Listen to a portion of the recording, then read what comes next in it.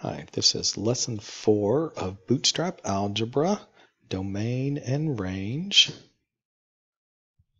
We'll start like always at Bootstrap World, Courses, Algebra, latest version, which is fall of 2020. And we're going to be in Domain and Range, but first let's just a little recap, and you don't have to follow along in your browser, but we talked before last time about order of operations. We introduced the circles of evaluation. We also got to type into the WeScheme editor a little bit and learn some terms around that. So we really just wanted to get comfortable with that, how the circles of evaluation are different than the PEMDAS rules of math. They're more precise, they're much simpler. We use parentheses to control the order of operations and don't have to memorize this rule, and the WeScheme way of doing it doesn't leave anything ambiguous. It's always exactly clear what the computer's going to do. And we practiced turning mathematical expressions into circles of evaluation and then into code. So hopefully you got a lot of practice from your worksheets, and if you didn't get to all the worksheets, that's fine, because you can catch up and do some of these optional worksheets at the end of this lesson. So today we're going to talk about domain and range. Have that open to the materials. Go ahead and make sure that you have WeScheme up and that you're logged into WeScheme. That should be good.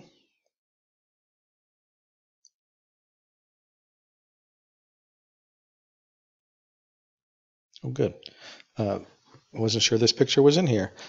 So functions, if you remember from algebra, functions are like machines. So stuff goes in, stuff comes out. We want our machines to be reliable, so we use that term function only when there is exactly one output. So if you remember from your algebra or pre-algebra class, we have this thing called the vertical line test if we have a drawing of a function, a graph of a function. And we can see if a vertical line, so an up and down, straight up and down line, passes through more than one point of the function, or on the graph, it's not a function.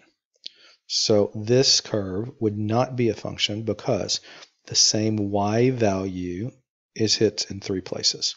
And that corresponds to the idea of input. So for a function, for one input, there's exactly one output. Well, you can see if this input function for this x right here, whatever this is, there's more than one output. And so we're just going to, that might be a perfectly fine curve and an equation that made that curve, but we're only going to use the term function when there's one output. Turns out those are super useful in computer programs. And we can even think of a coffee maker. So a coffee maker is a machine, and when we put in grounds and water, we always expect to get coffee. We don't get spaghetti sometimes, we don't get other things, we get coffee. So this machine takes a certain type of input, always produces a certain type of output. And in math, we have specific terms we're going to use for those, just like we have a specific definition for function. The input of what goes into a function is the domain, and what comes out is the range. I haven't ever been able to think of a great way of explaining that using kind of the normal English terminologies for domain and range. So it's just something that we have to memorize. And you can think of domain like your territory, like a lion in the jungle may have a domain. So that's what goes into the function. That doesn't help me. I just have to memorize those. So if you need a flashcard for those, domain goes in, range comes out. We'll have a lot of practice for that. So don't worry about it too much because you'll have practice from those terms.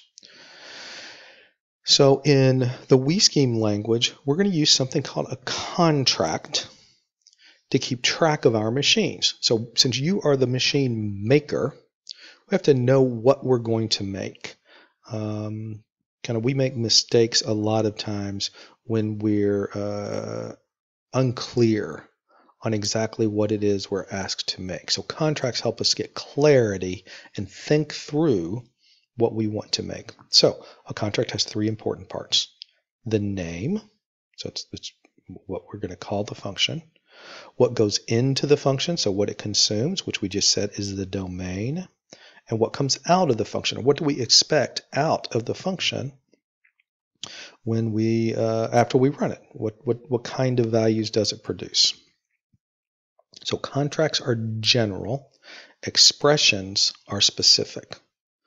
It would be silly to buy a coffee maker that only works on one kind of coffee. So a coffee maker is a general type of machine. Even though its domain is coffee, it can be any kind of coffee.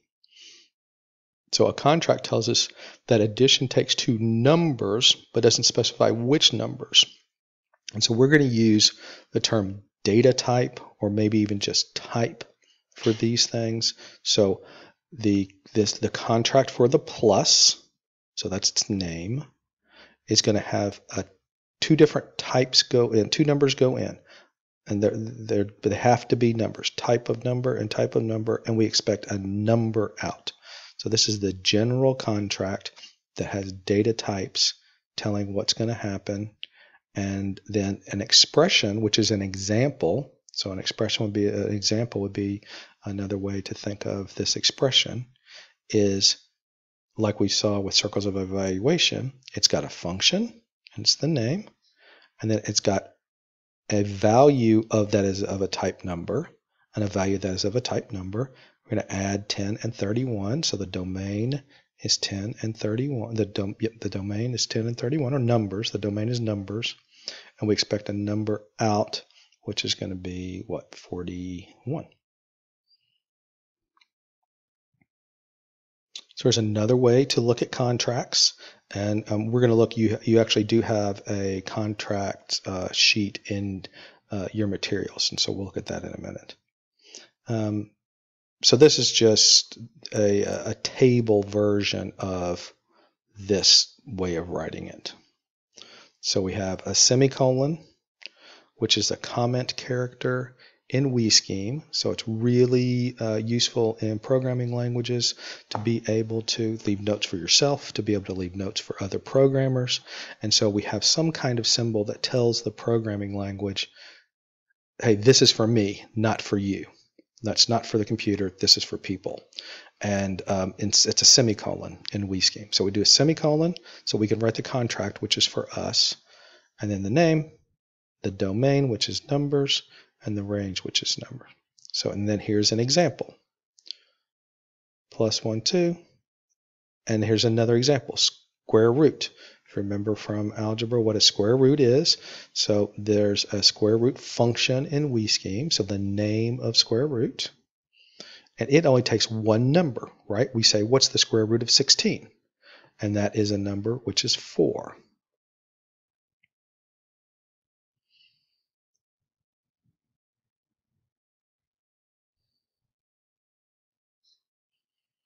So what does a contract for multiplication look like? Well, it has the name multiplication, or if we're writing in a WeScheme, we'll have the semicolon, but the contract itself is star, which is the function name for multiplication, and it takes two numbers in and gives a number out. Square root we just looked at, so I'm not going to make you think about that too hard. Has a name, and it only has the domain is only one number, and its range is a number. Now, let's find our contracts page. We don't have a link here to an individual contract page, but if you go back to the main page for fall 2020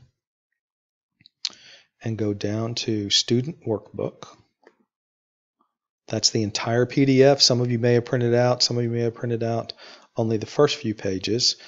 So go and find the very last 2 pages in this PDF.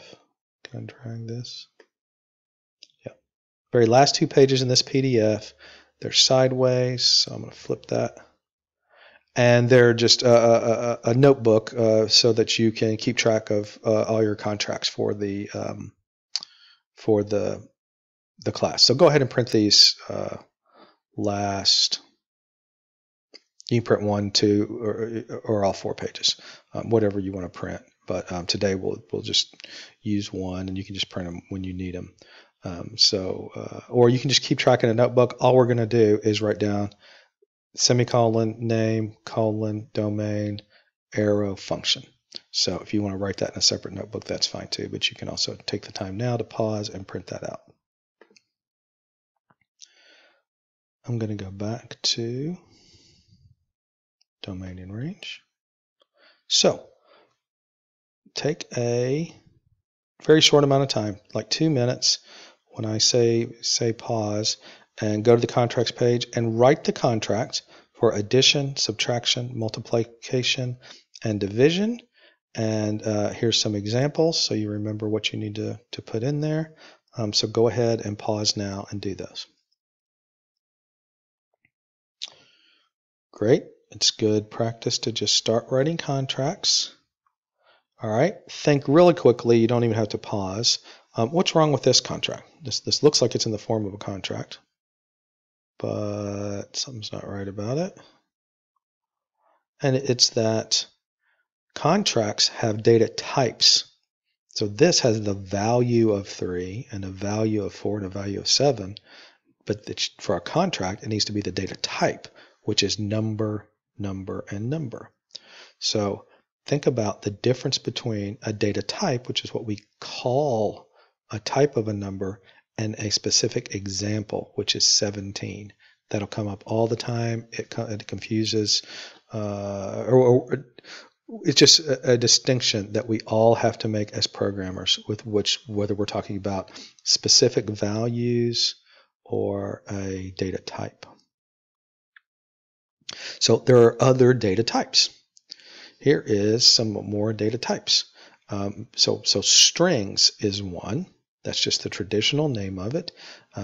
It's some letters with, and it could be numbers, could be anything you type on your keyboard. You can go in between these double quotes, and that's the type. So just like we saw with numbers, where we were able to type a number into our REPL,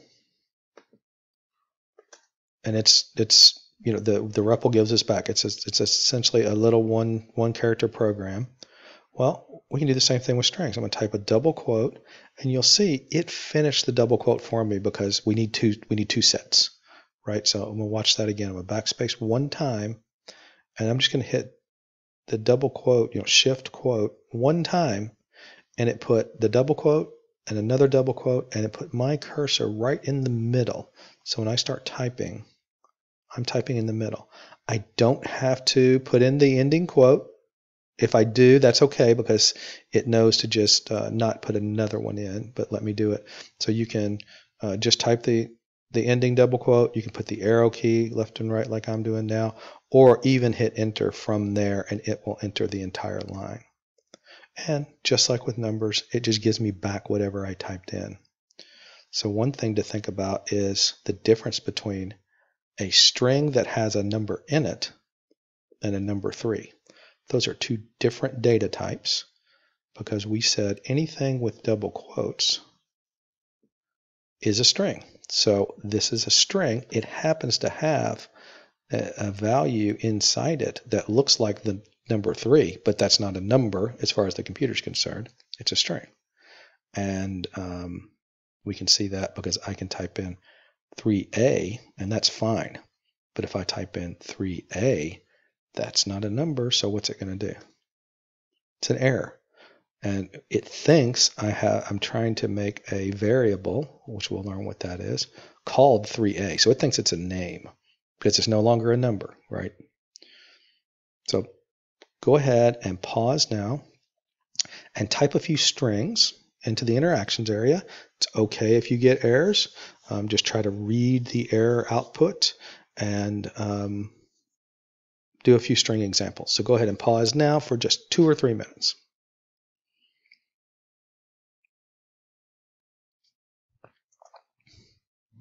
All right, now we can start doing some more fun stuff with our circles of evaluation.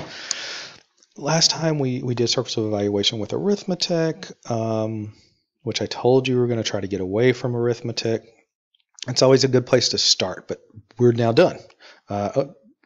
It's not we haven't outgrown arithmetic. We'll still use arithmetic, but we're not going to be stuck with that being the only thing we know how to program. So we can put anything we want into a circle of evaluation.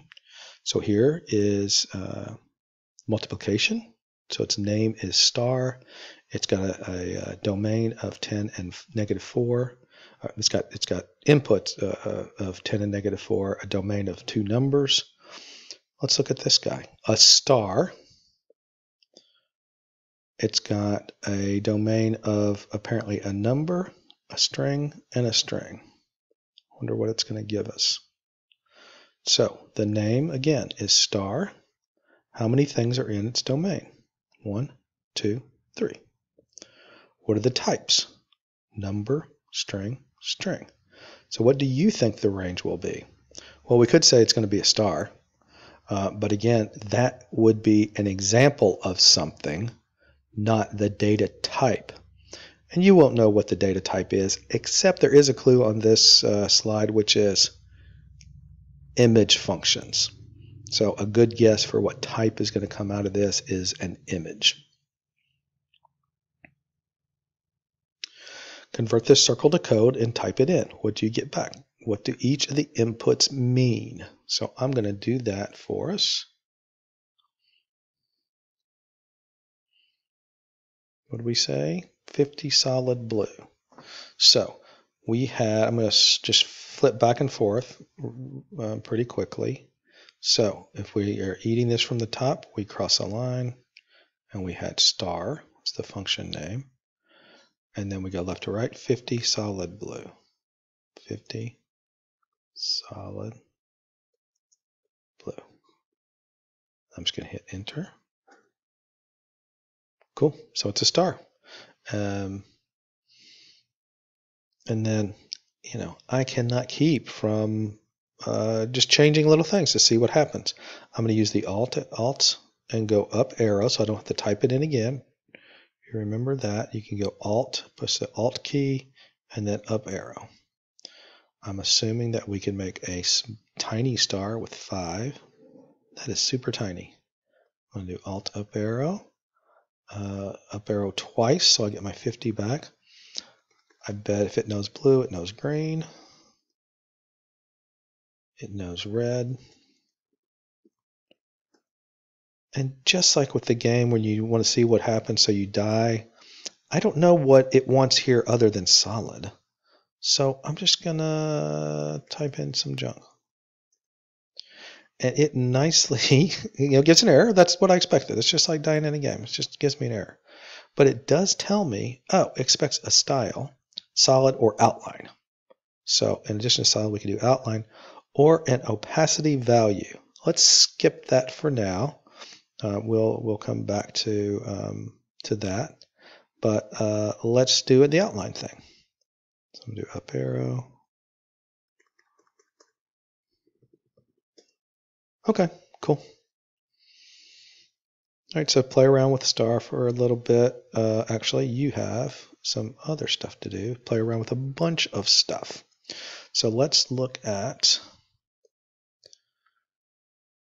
number 17, page 17, which has been pointed out. If you use the PDF version of the book, sometimes these page numbers don't match up. So the materials are this almost exactly the same as they have been for quite a while, but they must have slid in a new page because the page numbers are off by 1 or 2.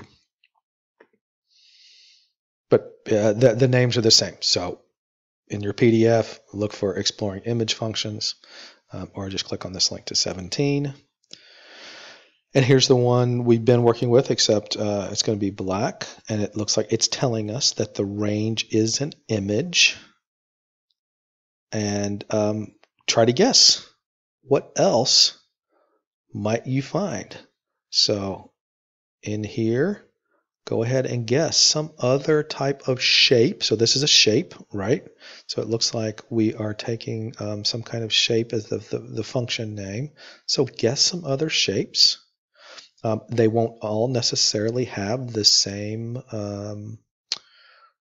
domain. So read the error messages, see what it says, and see what other types of functions you can produce. So just find 4 more functions, write a circle of evaluation, just sketch out what the image it produces, and then also it's going to tell you some other ones that you probably you wouldn't have guessed. But after you find some simple, straightforward functions on your own, it's giving you 3 others to try, and try to figure out, just based on the error messages, how they get used. So that is your assignment for. Notice that we're going to do that now. Let me see. Yes. Why don't you pause for. It's fine if this takes 10 or 15 minutes for you to play around. So go ahead and pause now, and go ahead and explore in WeScheme and do this page.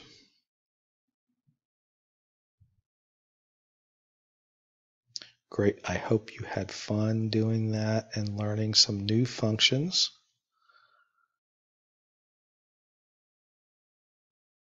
All right. Remember, we're still talking about. So we learned a few things about WeScheme, but let's review what we know about contracts.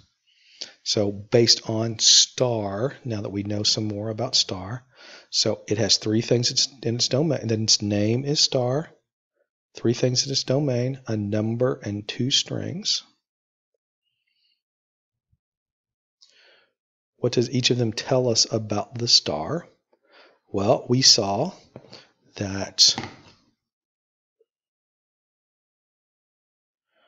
looks like this first one's going to be the size of the star. The second one is what they called a style. I didn't know what to call that, but I already see in the error message the style. And clearly the third thing is a color. What happens if I don't give a star those things? Well, if I don't, we didn't do that error message, but you probably saw it when you did yours. What happens if we do, well, let's see, let's do an empty one first. All right, it expects a style, but we got nothing. What if I just leave out, do an alt up arrow. If I leave that out.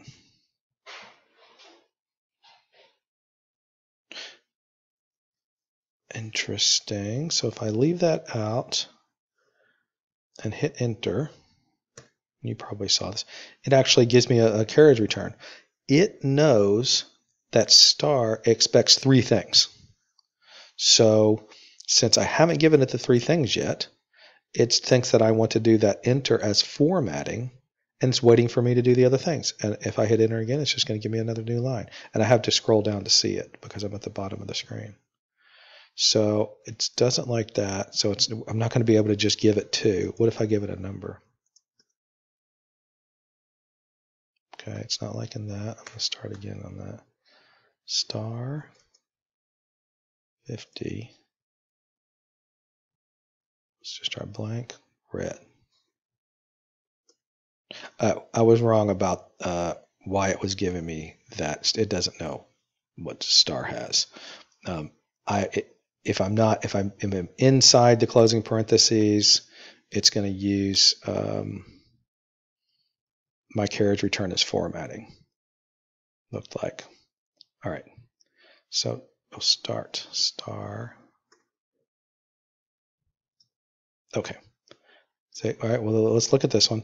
Start that I typed was not defined, so we just have to read what it says. Now, star expects 5 or 3, but I only gave 2. So that's what it's going to tell us if we don't have one. If I do give it those things, then I get a star. Square, hopefully, was one of the ones you discovered. It has the same domain. What does that represent?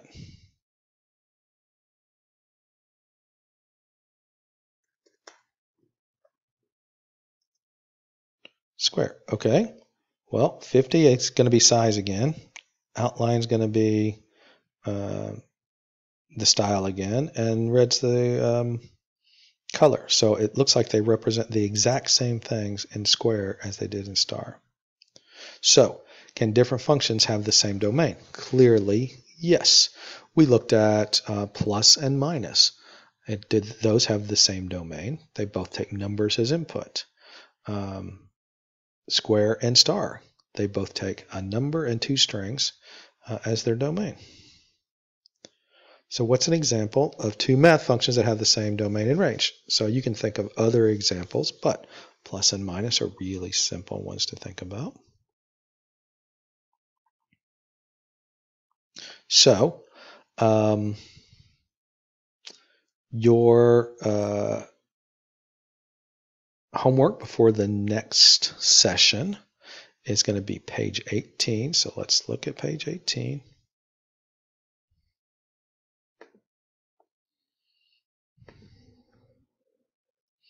All right, so pay attention on this to what it's asking you. We're doing it's a little bit what we call these nested functions, and when we think of these as circles of evaluation, they just have one circle in type of inside of another. But pay attention to what it's asking you. Only asking for only asking for the name of the function being used. So there's two functions being used, so you could go ahead and say the two names of them, but don't get bogged down in too much more than what it's asking you to do. This one's only asking for the domain of the outermost function. So when you think of circles of evaluation, you'll have an inside circle and an outside circle. So what's the domain of the outermost function being used? And we'll go over these next time, so you can check your answers. I don't think I used this word, argument. So the in the contract, the domain is the data type of what goes in. The arguments are the actual values that go in. So I'll go ahead and so how many arguments does plus take? Well, it's the same as how many are in the domain, right? So how many arguments does plus take? Even without looking at the function, we've been talking about that, but you can also see what the actual arguments are of this one. There's one argument, and there is another argument. So that's homework for next time. And then finally, we have just a few other worksheets, which you actually may have already done some of. No, these are all new. So identifying parts of expressions. It's going to talk about the arguments. Again, how many. So do these other optional worksheets for talking about expressions and contracts before going on to the next lesson. So while we're here, let's use this to review. Make sure we did hit all of the terms. We talked about contracts a bunch. We talked about data types. So here's how that's spelled out. And again, sometimes we'll just say type when we mean data type, and sometimes you'll see this with a space in between as two words. Domain we talked about a lot. You've seen a lot of error messages the more you play with WeScheme. Functions. Image, we did all of those image functions produced images as the range. Number, range, string, we talked about strings in WeScheme always in double quotes.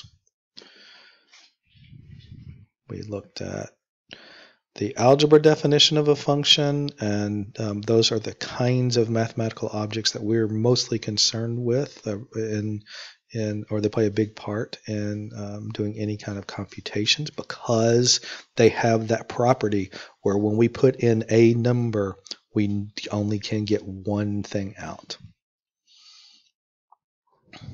We looked at contract. We looked at all of those image functions. Feel free to see what all kinds of weird stuff you can do with images now that you know how to make them.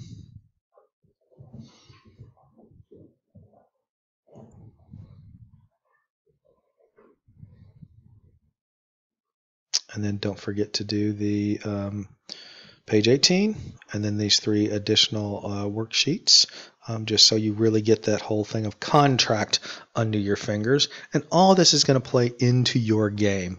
And we'll go back and forth between sessions where we talk a lot about the game and we talk a lot about these underlying principles that we really need in order to make our game. And then in just a few weeks, we'll be putting those together every week. We will be spending time in WeScheme, really concentrating on how your game works. But you need to understand these basic principles of WeScheme before you can really get mastery over controlling your game. So thanks, and I'll look forward to seeing you in the next lesson.